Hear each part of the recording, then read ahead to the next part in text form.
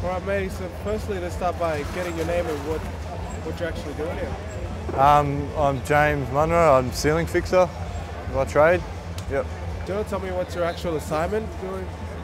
Basically, we just have to construct a small little module, 3 walls, basically from the ground up, mark it out in the ground, and then just steel it all out to create the walls, put a ceiling in, then line it all, and then plaster everything and finish it. So do you want to tell me your history with your trade?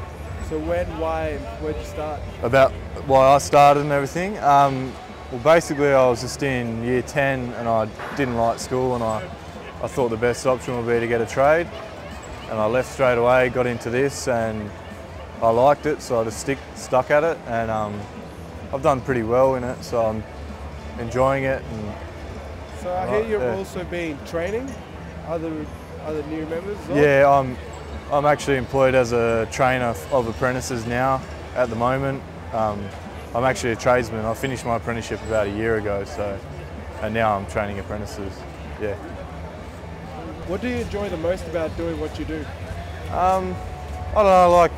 I like the fact that we're finishing trade, and it's one of the last things that gets done to finish a house, and it's just, I don't know, it's satisfying to know that you've done that in someone's house. Some people pay millions of dollars for their houses, so yeah. How did you get involved into WorldSkills? I was nominated by my work, yeah. Just nominated for the state competition, and yeah, and just come from there, yeah. How important is WorldSkills to your career, would you say?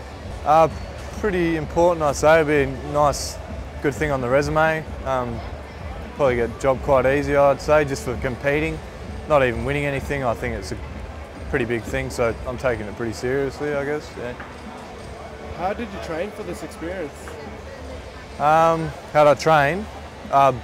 They gave us like a rough copy of our plan about a couple of months ago, and my work just let me have a go at it. But I do it every day, so it's basically quite easy, I guess. Yeah. What are your expectations? What are you hoping to accomplish throughout the 1 week? I'm hoping to win the competition, but I don't know. It's quite close, because the project we've got isn't really that complex. It's more pretty basic, so you've got to get like really good attention to detail to get noticed that you got a better thing than everyone else. So yeah, it's going to be quite hard. But, yeah. Right. In the near future, where do you see yourself with your trade? Well, I'm hoping to start my own business, start a company maybe one day. Once I'm done here, I'll be going back to WA, and I'm actually starting out on my own as a subcontractor. So I'm hoping to go from there and try and do something bigger. Yeah.